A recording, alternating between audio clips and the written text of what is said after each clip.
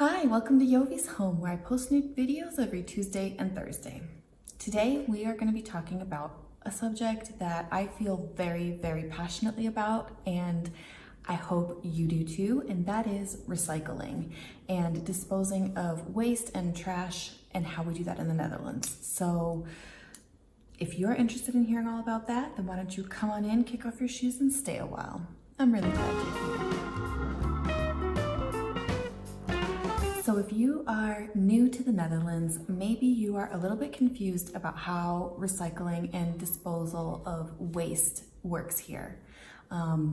For the Dutch people watching, the way that it works, at least in my state where I come from, every house had one big bin for garbage and one big bin for recycling, and you just put anything that's recyclable in that recycling bin, and that was collected once a week.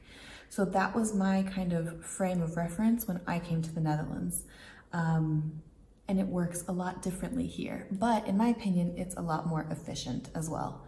So let's get into the different ways that we recycle here, and I will tell you also kind of the tips and tricks that I found that are the most helpful in terms of organizing it for my family and how it works for us. But before we get into that, I just want to mention, I know that not everybody watches my videos all the way through the end, and I know that a lot of people on YouTube, they save kind of like the best or most important stuff for the end to encourage their audience to watch. I'm not going to do that today because I feel like the subject is so important. I'm going to give you the most exciting, most important information up front, and hopefully you will watch all of that. But at the end of the video, I've saved a little clip. Basically, I'm gonna take you to the garbage dump with me. So I went to the dump this week and I did a little video there. So if you're interested in that, that will be saved for the end. But the most important bits are coming at you right now. Let's do this. Okay, so the first category that I wanna talk about is GFT, or what goes into the green recycling bins. Depending on where you live, and this isn't even a town by town or city by city, this just depends on the area that you live in. You might have freestanding garbage bins at your home that are collected, you know, every 2 weeks or whatever, or you might have the in-ground system where you maybe have a card and you scan it and then you can open and dispose of your trash. Regardless of how or where you are, you will have access to the GFT, which stands for the G is for groente, I think, and so that's for vegetables. F, fruit, and then the T is, I think, tuinafval, which means like garden waste. Yeah, let's get into that. The easiest way for me to use the GFT container is to have one of these bins. This is a food waste bin that I bought at Blokker from the brand Brabantia. It's here. And I think that I paid 20 euro for this bin. I absolutely love it. It has made it so easy for me to dispose of our food waste here, and it's not going to the garbage. So basically, anytime I'm cooking or preparing food or anything, I just have this little bin out. It's on my table wherever I'm preparing stuff, and I'm directly disposing of any food waste or scraps into the bin. And then when this bin is full, I take out my little liner and then I dispose of it into my big green bin. This kind of system works because I keep this whole bin in the fridge. Maybe you don't need to, if you don't want to. I have a big fridge, so it's okay for me. And it means that my food waste is not smelly. In any case, it's a small amount that fits in this bin, so I'm taking it out regularly to my big bin. But this makes it easy to use at home and not smelly, which is very important for me. The liners that I'm using here, these are also specific liners that are meant to be used with the GFT container. So these liners are, what's the word? They're biodegradable. That's the word. So they're biodegradable liners, and they are safe to use in the GFT bin. Yeah. So shall we cover what is allowed to go in this bin? Let's talk about that. So I have a list here in front of me and I'm gonna tell you. You can put in here like any bread, eggshells, fruit peels, vegetable peels. Another thing that can be disposed of here is your cheese. You know, like if you have a block of cheese and you eat all the cheese and you're left with the rind, I guess it would be, you can put that in here, but without the plastic wrapping. You can dispose of clippings of flowers or small weeds, small garden waste, nothing too crazy, nothing too huge, but small garden waste. If you mow your lawn and you have grass clippings, that goes in this container. You can use peanut and nut shells. If you are eating nuts and you cut them yourself and peel them yourself, you can dispose of those as well. The remnants of meat and fish, including bones, so anytime you're having something like that, that can be disposed of in here as well. You can dispose of your tea bags and coffee grinds, as well as the filters. You can put in your dog waste or not cat waste, but dog waste, yes. Any remnants of your cooked food and also paper bags. So those are the items that are allowed to go into your green bin. And then that is collected where I live once every 2 weeks. So they come and they take it and yeah, they go ahead and put that in a compost. Now, what is not allowed to go in your green bin? And I think that's where maybe people are confused, you know, what is actually not allowed. So you are not allowed to put chewing gum. That is not biodegradable, and so don't put that in your bin. No ashes, so if you're emptying out your ashtray or your fireplace, don't put that there, it does not belong there. Big pieces of wood or thick branches, Christmas trees, that is not for the GFT container, that goes somewhere else. If you are deep frying something and you have frying fat, that does not go in the green bin.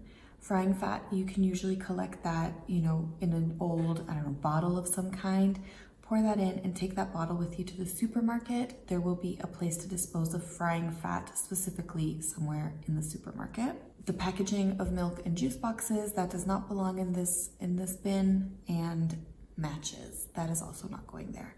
However, one small thing that I do use and I do put in my green bin is, for example, if you have the little, you know, if you're gonna make a shish kebab or you're gonna barbecue some food and you have that thin wooden stick, that can go in your green bin.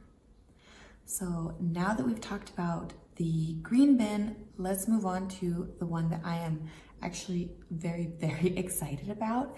And that is the PMD container, or the plastic, metal and drinkpakke container. If you have one of these, if you are lucky enough to have one at your house, I believe that the color is yellow of the container. I don't have one, so for my PMD, we have to take it, I actually have to take it to a container. It's not a problem, I do it every day. When I pick up my son from school, I just bring my recycling and dispose of it on the way home. It's absolutely easy, no problem. But let's talk about what goes there, because the ability to dispose of things in the PMD container has single-handedly cut down my waste, our household waste, by 80%, I would have to say. One thing, actually, and I will insert a picture here because it's relevant. Dan, can you please help? Put a picture somewhere. On my Instagram, I often share my food haul every week, like what I bought. And very, very often people come and they will comment, oh my gosh, look at how much plastic packaging, that is so wasteful, it is terrible. And I agree, okay, I agree. The amount of packaging is insane. However, in the Netherlands, we can recycle it all. So I have here, I'm gonna pull it out, some of the packaging that can be recycled that I didn't know could be recycled, and now I'm gonna share it with you. Let's do it.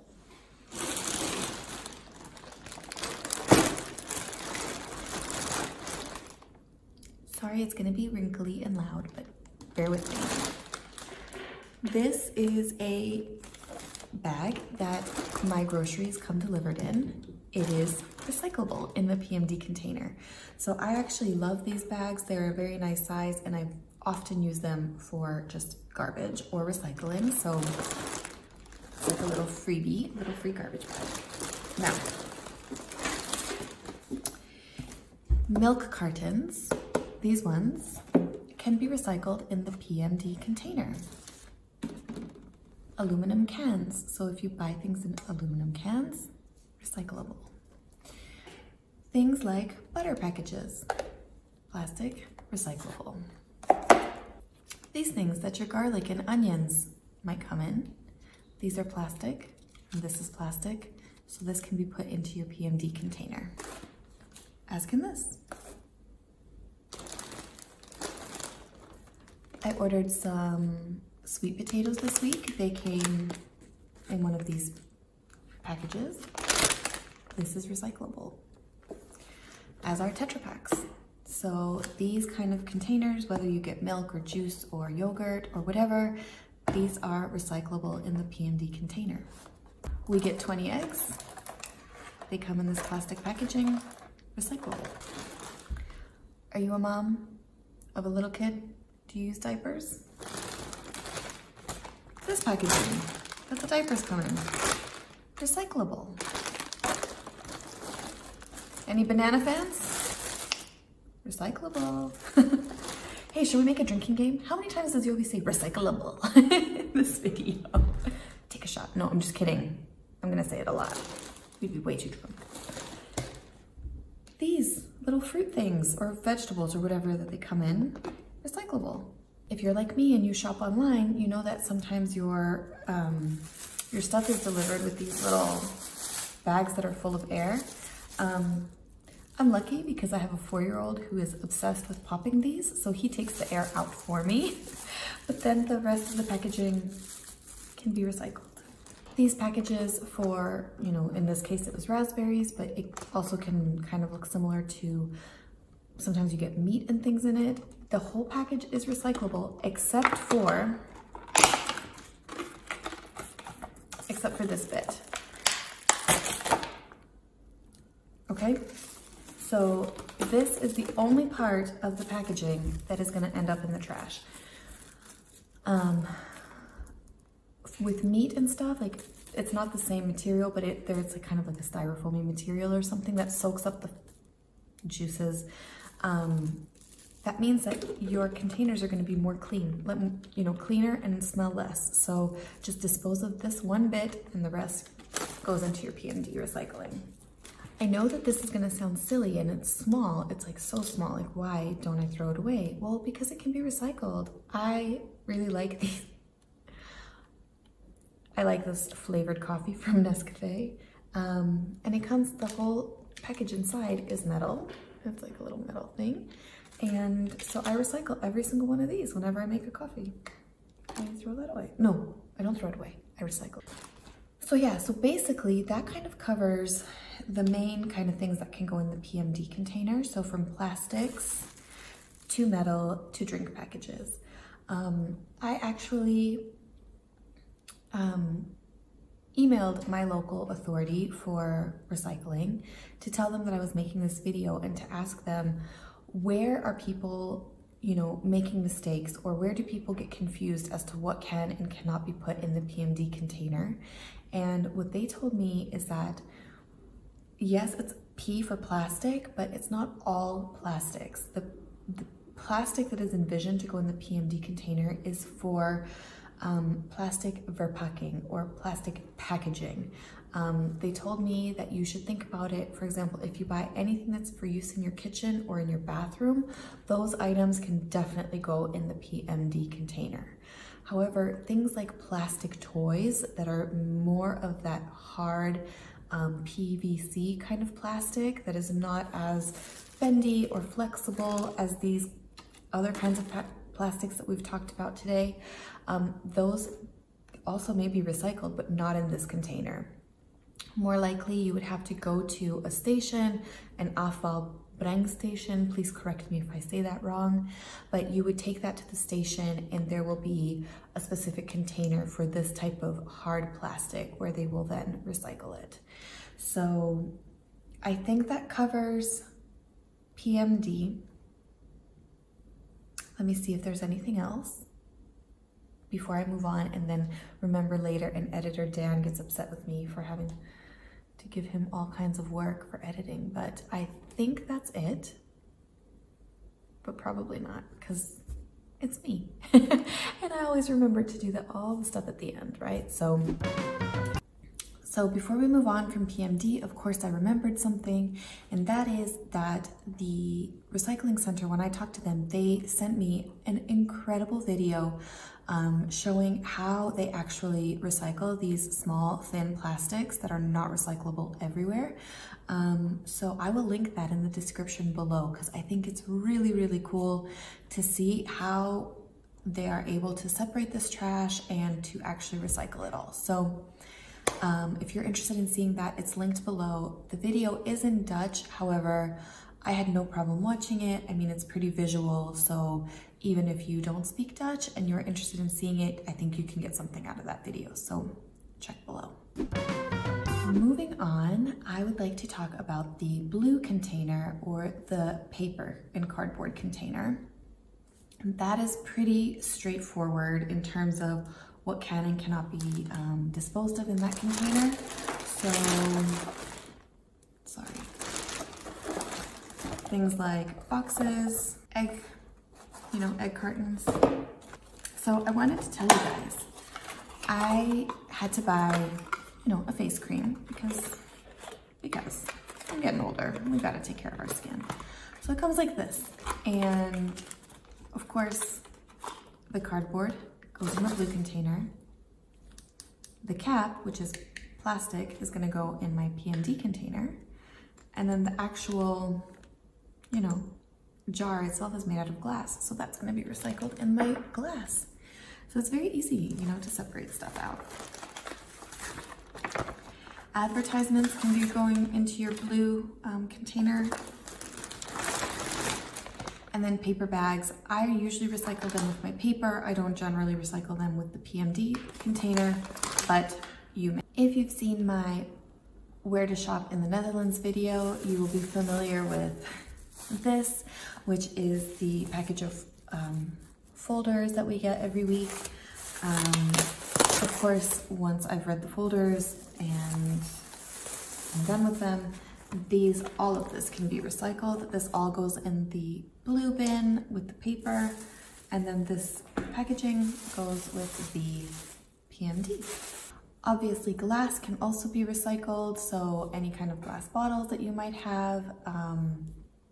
They do differentiate between glass like mirrors and that type of glass versus glass for food and drinks and, more household stuff.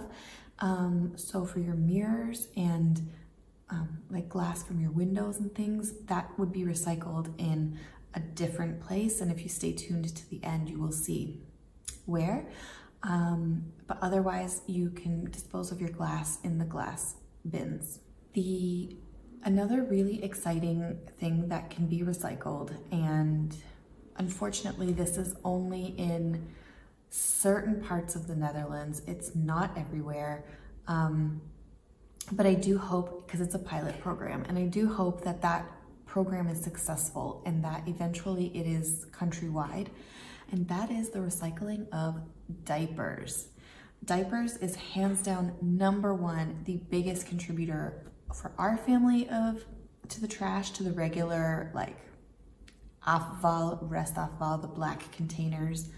That is pretty much the only thing that we're actually throwing in the trash, other than the little bits like this from the food, but basically diapers. Now, I know that actually the brand Pampers is running a pilot program in certain neighborhoods in Amsterdam where there are special containers and you sign up via an app, and then you can open the container with an app and dispose of your diapers.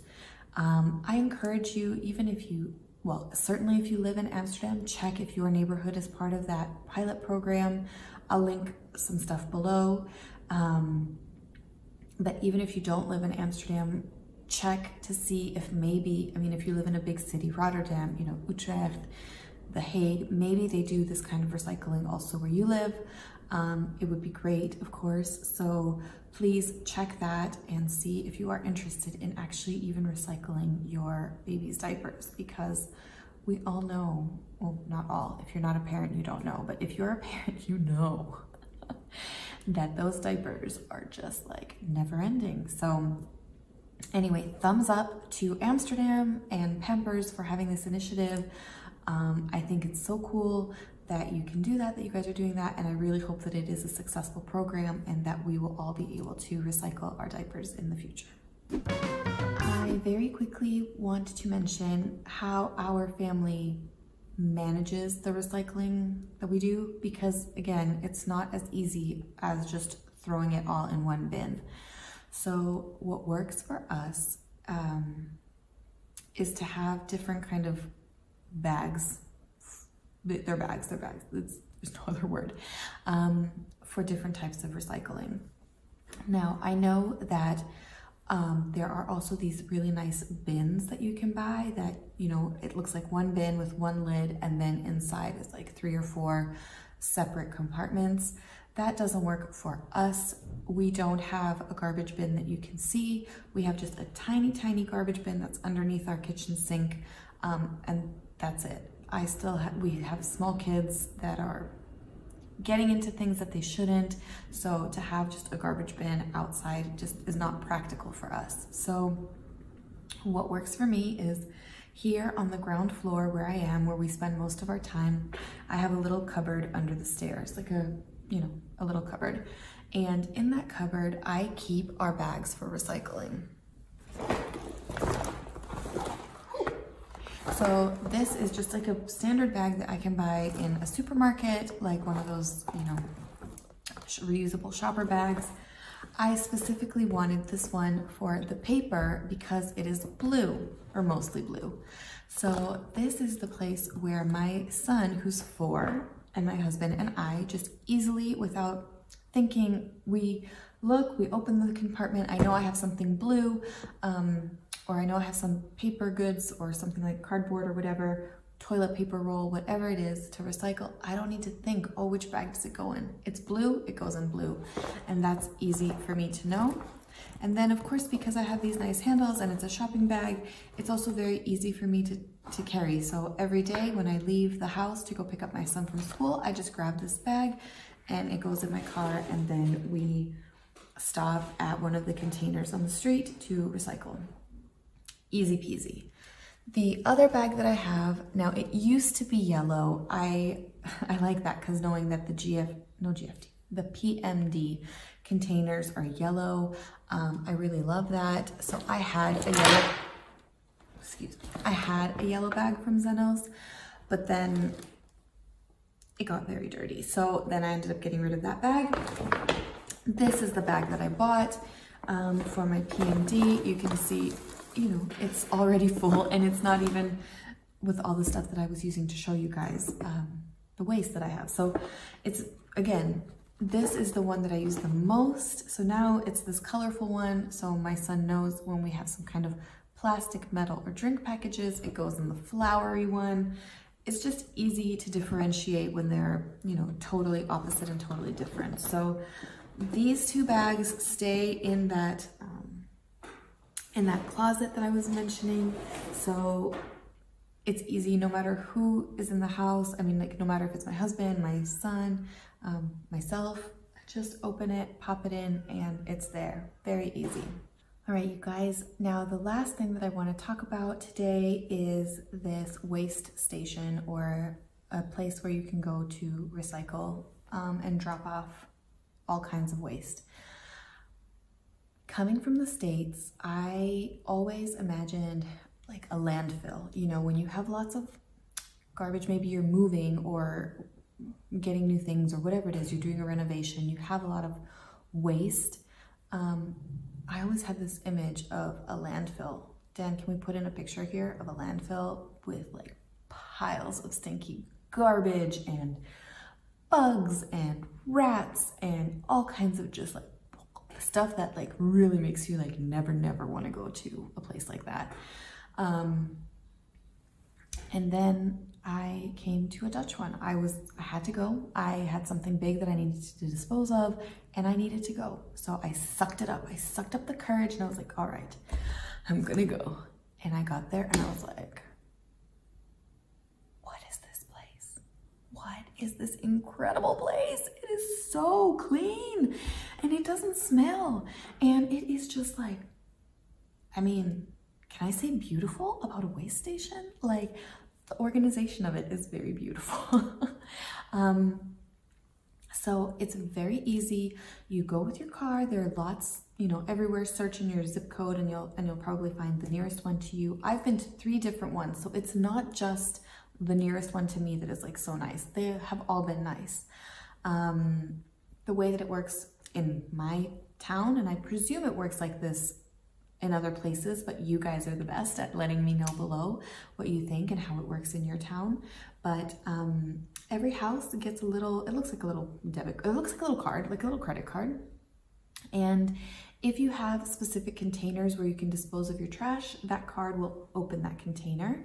But that card is also the card that you would bring with you if you are going to the station, the waste station. And basically you drive up and your car sits on a giant scale. You scan your card and there will be a person there who will ask you, what are you disposing of? If you are disposing of trash or recycling or, you know, lots of different items, that is for free. But there are some kind of items that you need to pay to dispose of. And I think that's mostly to do with like construction materials or building waste. If you're renovating and you had roof asbestos or something and you're getting rid of like asbestos, that is also something that I think you need to pay for. But in general, the most common items that you're going to be bringing are going to be for free. So they weigh your car. You scan your card and then they'll ask you, do you know where you're going? Do you know the way? Is it your first time? And you'll tell them, the situation. And then you just go to the relevant container. So where the place that I go there, shout out to all you guys in Dicebike, hi. But if you, they're all so polite and so kind and so helpful and really knowledgeable about where to dispose of what. So I might have something that I would think is trash, but they'll say, oh, there's actually a lot of metal in that thing, so why don't you put it in the metal container? Or something that might be a mixture between wood and metal, and they will tell you, okay, we're gonna break this apart, we'll put this in this container and that in that container. And they're always so super helpful and knowledgeable about where to dispose of what. It is actually, for me, it is a pleasure to go there. And oftentimes when I'm feeling super lazy about like actually cutting down and breaking down my boxes, which is something I don't enjoy doing, I will just opt to drive it to my station and throw it in the big container where there's like a compactor, and then it does the work for me. But yeah, this place is great. You can also take things like small chemicals. So for example, if you are painting your house and you have some paint left over, or batteries, you can take light bulbs there. They have specific containers for each of those items and you can deposit them there.